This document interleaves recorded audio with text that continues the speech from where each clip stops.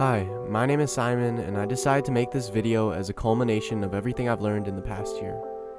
If you don't know, I've been on a journey to spread positivity and help those struggling with mental illnesses on TikTok.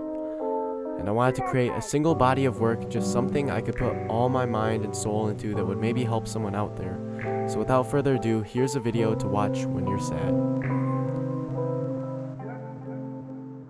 If you're watching this, first realize that the fact that you're still breathing and still here is a miracle.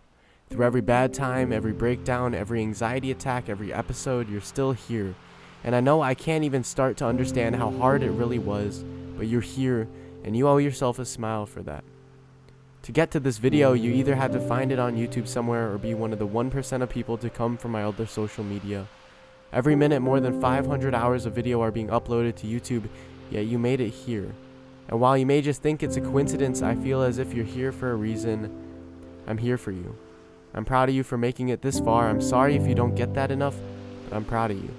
If you're watching this, you're probably under 20 years old, and considering that the average lifespan of a human is around 80 years, which by the way, we will definitely live longer than, you're only less than 25% through your life. You also have only met an insignificant portion of people that you share this planet with. It's crazy that you can go a whole life only meeting less than 1% of the population. In that same way, there's so much more to this planet than you've experienced yet, and in that unknown are beautiful, amazing people, so don't give up on it yet. There are good people, there are good places out there, and as you get older and experience more of life, you'll see this. Be grateful of what you can and be cautious of those you surround yourself with, and continue to persist. Life is so weird and annoying and irritating because no one has the answer to why we are here. We don't all have a purpose inherently put upon us, so we create that purpose.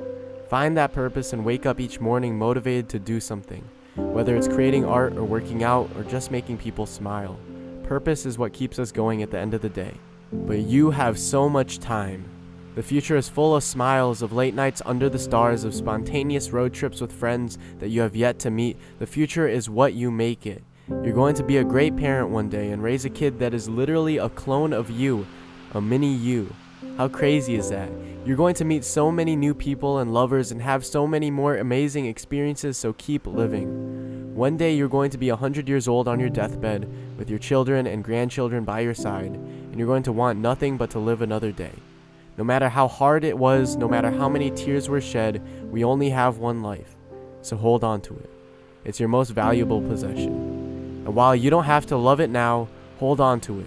Keep waking up, keep fighting, keep laughing, keep smiling, keep crying, keep living, because that's all we got. And I promise if you do this, it will get better. We're all here for you.